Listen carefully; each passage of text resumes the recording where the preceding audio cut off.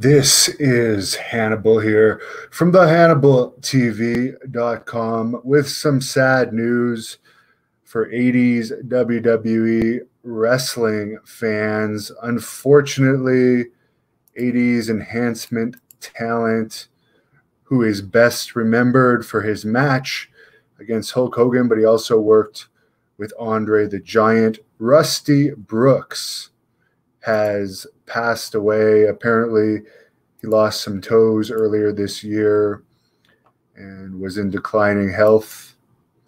No official cause of death has been released yet, to my knowledge, but sorry to hear about that. AEW Dynamite still in the 0.2s. They beat NXT 0.29 to 0.12. You know, we all know, we hear constantly what Impact's viewership on TV is like on Access.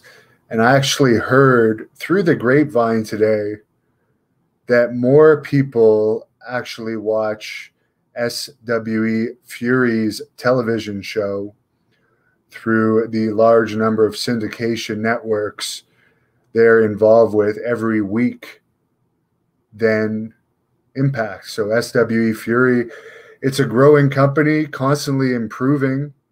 Their TV show, by the way, airs every Tuesday night at 8 p.m. Eastern on the Hannibal TV, followed by the Inside SWE Fury podcast at 9 p.m. And speaking of the Inside SWE Fury podcast, Lacey Von Erich is going to be appearing on that podcast February the 23rd, and she's going to be in Carthage, Texas, February the 27th. And you couldn't go to Carthage without Hannibal being there to cover it, because we all know the history about Hannibal of Carthage, the conqueror Hannibal. I did a extended shoot interview with Dan Severin today on the top of Squaw Peak Mountain here in Phoenix, and it was a lot of fun. I also recorded a bunch of stuff with him at ASU, as well as at the ASU Wrestling Center. I was also at the ASU basketball venue as well, where the Arizona State University Hall of Fame is located, where Mr. Severin did go to school and was a legendary wrestler in ASU. There might be some type of interview with other MMA fighters while I'm out here in Arizona. I'm loving it here in Arizona. It's nice and warm. The ladies are beautiful. The scenery is beautiful. And yeah, the people are very nice. I'm glad to be out of Canada. And their lockdown restrictions in Canada are like prison. So I'll come back when that bullshit's over. Tomorrow night at 10:15 p.m. Eastern, 4 members, there will be a live stream with Demolition Axe, a.k.a. the Masked Superstar, on this channel. Oh, and one more thing to mention about my interviews with Dan Severin. The live stream portion where I was taking fan questions, there was also a high-quality version of that recorded with high-quality cameras. The version I streamed was just with my cell phone here, so the audio was not good, but the whole purpose of those is to get the fan questions. So when the full interview is released, it's going to be about 2.5 hours, and it's going to include the higher quality version of those fan questions. Johnny says, rest in peace, Rusty Brooks.